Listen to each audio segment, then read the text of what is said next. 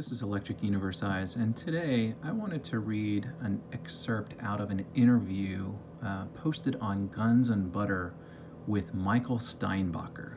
Now, if you don't know who Michael Steinbacher is, he was the first influence I had on Electric Universe Geology, and he's since passed on, and I just want to make sure that he's remembered. And there was a question that Tony Rango asked, and I'll post the full transcript link in the description, but what Tony asked was, when you say EU or Electric Universe, what is that and where did you discover it?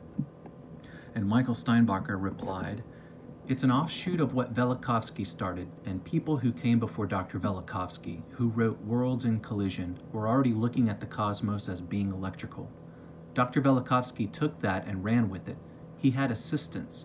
Ralph Jurgens was a main source of information for Dr. Velikovsky.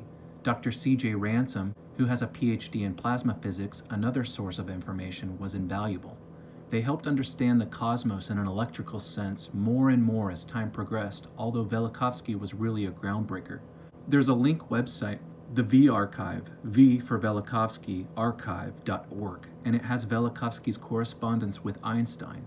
And it all revolves around electromagnetism and what role it plays in the solar system. And Velikovsky is just putting his cards on the table, and he comes out smelling like a rose, and Einstein not so much. So this was the beginning of EU the way I see EU. Walt Thornhill went to visit Velikovsky in Princeton. I might have passed him on the streets of Princeton. I was there at the time working in Trenton at the newspaper, so I was hanging out in Princeton. It was the cool place to be. And he looked at the catastrophic and the plasma physics end of things and started putting things together. And then others joined in. Dave Talbot, many others, C.J. Ransom especially. Dr. Don Scott, Mel Acheson started looking at things from a different starting point. And they all brought different tools with them. Mel being an astronomer, Dr. Scott being an electrical engineering professor. So all these different talents looking at a problem and trying to figure it out. And it's ongoing. It probably won't ever stop. It'll probably keep changing and morphing, and what we believe today probably will be different than what we believe 5 years from now. I should be getting a smile from Mel having just said that now. But yeah, things change.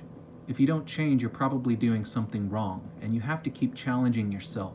So that's not really an answer to your question, but EU grew out of crazy descriptions from our ancestors concerning these catastrophes. And only electricity could really explain what was going on. And then it becomes really simple.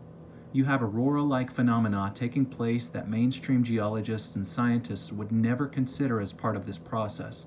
It's just not part of their package, where now we can look at it in a different way. We can have catastrophes. We can have plasma physics affecting the catastrophes. And then, what are the implications of all this? That's your incredibly long answer for what is EU. That's the little portion I wanted to share from this transcript. It's fairly long, it's a really good read, and I believe the interview is also posted online somewhere.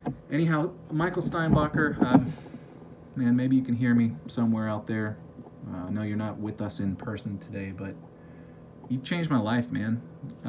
The work that you and Billy Overton did, Billy Overton doing a lot of the experiments that I saw years ago, inspired me to do my own experiments, inspired me to go out and look at these things for myself, troll Google Earth, as Neil Thompson would say. And you know, as I said in my video I dedicated to Michael yesterday,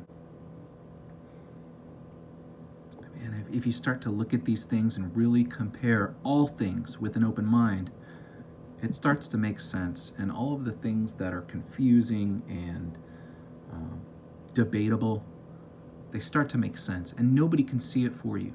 No one can tell you how to see it or what to see. Just like here in Texas, you can lead a horse to water, but you can't make it drink. So I'm not calling you a horse, but I hope you'll drink. Well, don't drink.